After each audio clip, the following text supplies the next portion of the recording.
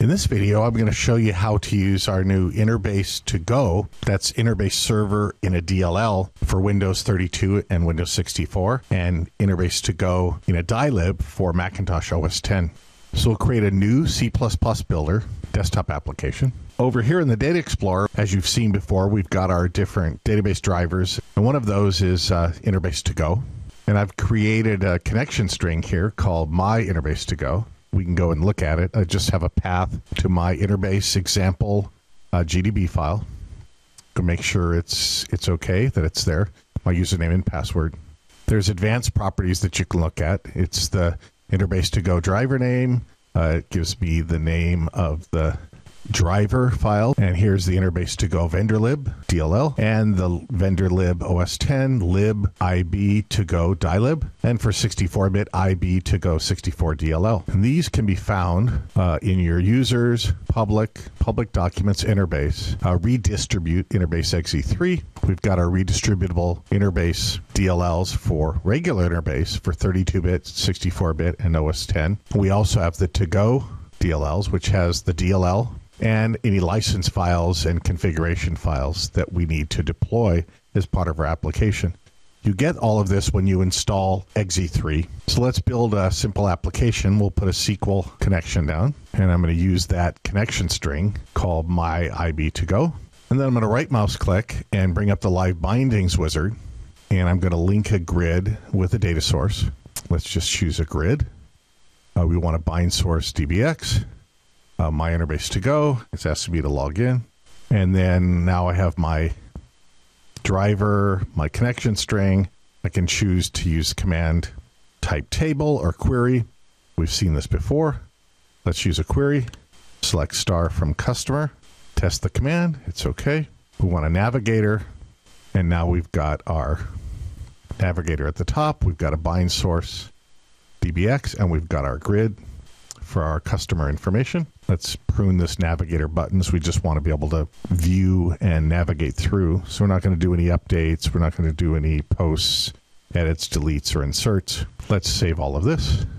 And I want to make this a master detail showing me customers and also the sales that each customer has. So we're going to go back into the live binding wizard and add another grid just showing the orders for each customer. So we'll say new grid and new source. Use that same InterBase ToGo connection. So we'll make it a query, and we'll put in a parameterized query. We'll say select star from sales, where the customer number for the sale is equal to some parameterized customer number that's going to be coming from the sales table. We'll make sure it's okay. We'll add a data source navigator and be done. Clean up our user interface. We'll make this navigator, again, a simple browsing navigator. Get rid of any of the editing buttons. So cancel, post, edit, delete, and insert. Now, to make the relationship between the selected customer and the orders for that customer, we need to make a connection between the bind source for the sales and the bind source from the customer. We do that over in the object inspector. We can go and say that the master source is DB1. So coming from the customer table, we're going to take the master field, going to be cust no, and the index name field is also going to be cust no, the index inside of our order. And let's go and so we activate it, and now we get the orders just for customer 1001. Let's save it out. Now we can go and test this application. It's working at design time. If I try to run this application, it says product interface is not licensed because it can't find the InterBase ToGo DLL. So I need to go over to the directory where it is. Users, public documents, interface, redist, Win32. Take this folder and this DLL and copy it to where my application is. In this case, the debug version. Paste it over. And while it's active in the ID, because the ID knows about InterBase, it says that my InterBase ToGo is not licensed because I haven't gotten the deployment license file to do my testing and development. And when you receive your Rad Studio XE3 key, you also get a key for your InterBase ToGo to do your deployment testing. And it tells you to go and register that key so that you can get the activation information. So I'll key in my serial number and my registration code.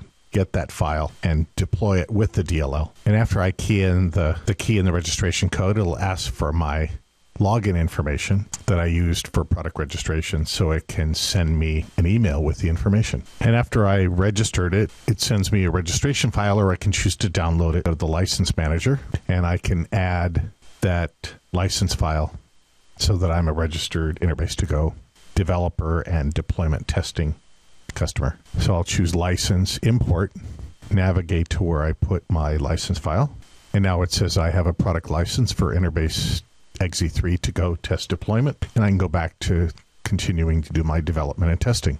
So once I've registered my InterBase ToGo test deployment license, I can go and take it from where it was saved, and I'm going to copy it to where my application is. Right now it's Win32 debug.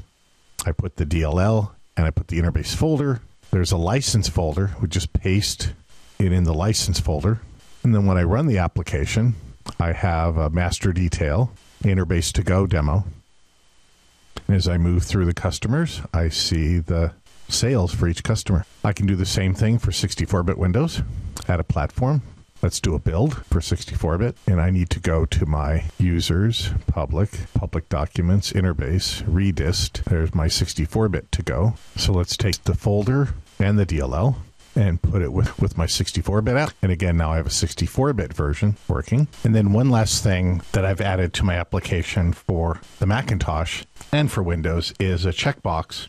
And the checkbox allows me to open and close the database. So I've got the SQL connection connected false, and the two bind sources active set to false. The checkbox, on checkbox change, I look at what platform I'm running on using the TOS version structure. And if I'm on Windows, then I set the database parameter to be the path to where the database is. If I'm on the Macintosh, then I'm going to use the database that's in the same folder as my application. And then if the checkbox is checked, I'll open the SQL connection, open the two bind source DBXs, provide the master detail relationship.